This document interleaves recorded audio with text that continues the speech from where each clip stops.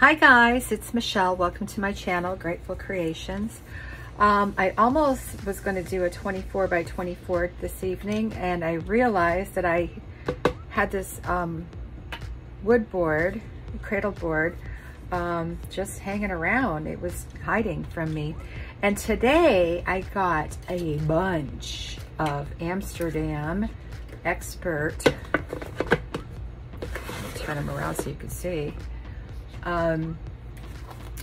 colors in, and I don't know which ones to use, so I mixed them all up, and I'm just going to kind of wing it and see how it goes. I've got them all, whoops, making a mess over here. Got them all over there. I don't know if you could see that. Yeah, they're all mixed up, ready to go. And I've gone back to my Decoart. I know I keep going back and forth, guys. I'm learning like you guys are, so I'm just trying new things out all the time. And I think the Decoart worked for me initially, so I'm going back to that. And this is, I'll leave the recipe in the description. I always leave the recipes in the description. And obviously some of those pours that I've done don't react as well, like the one I did last night, actually. As a matter of fact, I have the dried result right here. It's big. It's all dry. I didn't get a lot of cells, but that's because the size of it, for one. Some of the paints were not opaque, they were transparent. And the other thing was I had changed my recipe. So I'm going back to the Decoart and see how that goes. By the way, I really like this painting. And I'll let you know that one painting that I did where the canvas broke away from the frame, I called Michael's today, and they are sending me a 6-pack out of 24 by 24s. So they have a really good customer service. So I'm just gonna flood my canvas here, my board. I didn't prep it. I can't remember if I prepped the last one or not, but I'm just gonna go ahead with this. This is a 9-ounce cup. It wasn't quite full. And like I said, I have no plan. So got my cat food cans underneath. I'm gonna actually pour this back into the cup as much as I can. Well, that didn't work out too well. And yeah, that did not work out at all. Okay, we want it really thin on the canvas. And I'll find out tomorrow if I had prepped my previous one. I taped the sides and the bottoms in one full swoop. It was really easy, very, very easy. So the sides will not necessarily, they don't have to be covered. This is a new one that I just got in. Now this one is semi-transparent, or is transparent. So what I did was I added some Anthricrinome blue from Golden's to make it a little bit, so yeah, this is, I don't know what that means. It's got a, I think it's semi-transparent right there. This is Indigo by Expert Series. So I'm gonna use that. I wasn't gonna paint tonight. I mean, I was gonna go to bed, but I'm like, nope, I wanna paint. So let me get my sticks out of here first. The other colors I have are, and I don't know which ones I'm gonna use yet. This is Turquoise. This is an opaque. See that little square that's colored in? I also have Mauve, which is opaque. I have, this is Permanent Blue Violet opaque. So they've made this opaque. And I have turquoise, green, and I don't think I'm going to use that one tonight. So let's just start.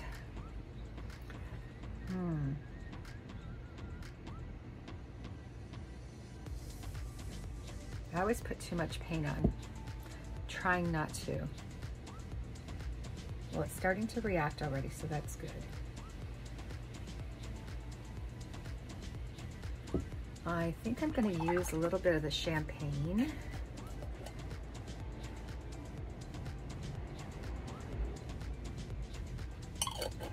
And yeah, there's a lot of paint on there. I'm going to try the mauve, the mauve. We call it mauve. In Canada, we call it mauve.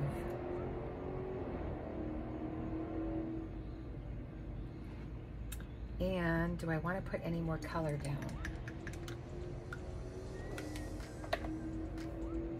Just a teensy bit of green. Green tends to take over, so I don't like to put too much of it in.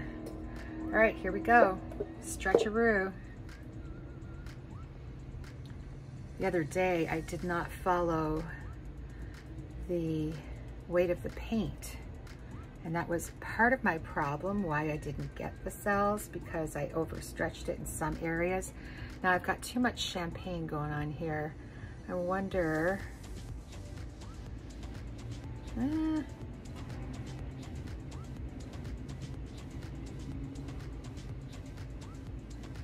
ooh, I'm really liking that indigo.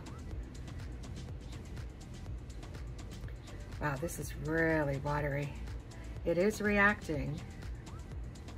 Good. I want some more indigo on there. I'm just gonna pour some here. I'd probably be getting rid of these cells here, but I really like that indigo. So.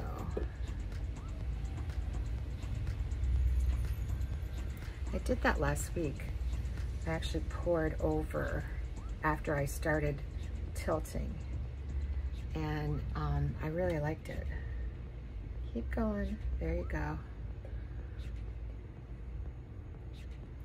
That champagne is really nice too. So there's still a lot of paint on here. Ooh, that green. Ooh, that green. Kind of liking that. And I'm going to take it back up now. I always like to do colorful pours. I love Sarah Taylor's work. Love her work. She has more of a neutral or natural palette where she uses more earth tones. But I am like a color girl. I have to do my colors there. All right, I'm just gonna let that sit and develop a bit, and I might do probably do some enhancements. I'm really liking what's going on there right now. Let me torch it, and I'll put you on time lapse.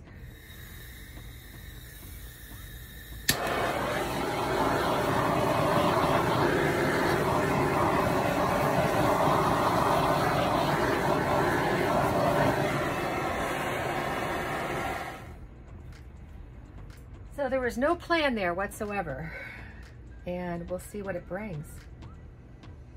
As always. Oh wow, it's so cool to watch this stuff to develop. I'm amazed every time I do it. I can't stop. It's an addiction. Look at, this is all turning really light there. All right, I won't bend your ear anymore. I'm gonna put you on time lapse.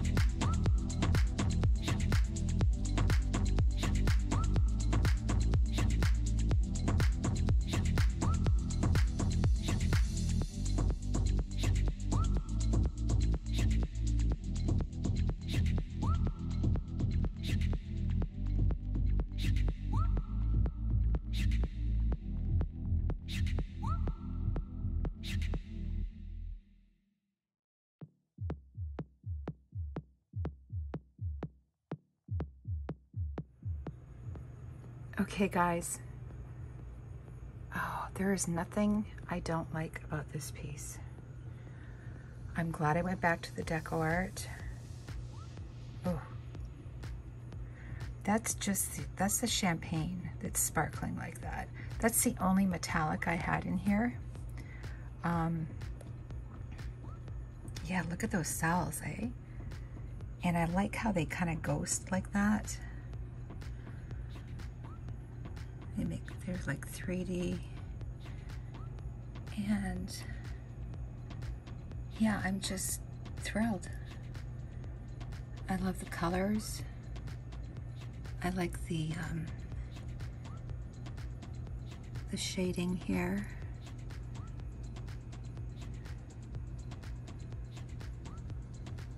I think I'm going to start doing a lot more on these boards because they seem to, they don't sag at all, you know? They just hold everything a little bit better.